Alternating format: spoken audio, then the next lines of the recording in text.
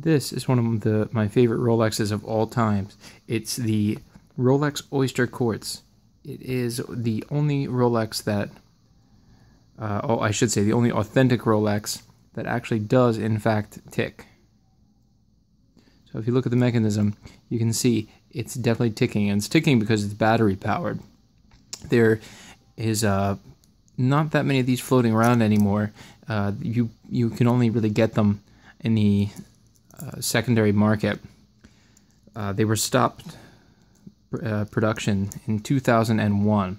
But if you really look at that mechanism, that's what makes it so unique, is that ticking, that quartz, that battery-powered movement.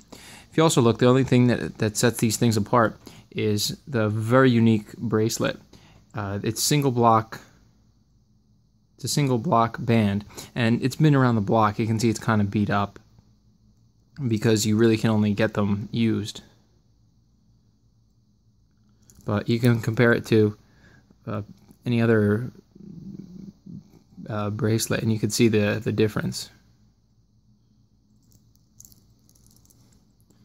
So if you take a look, again, you can tell it's the older style bracelet attachment.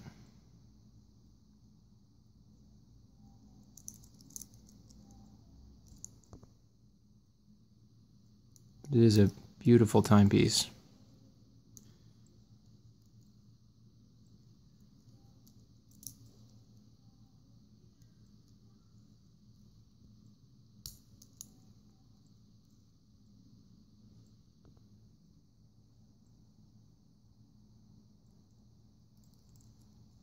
Plain case back.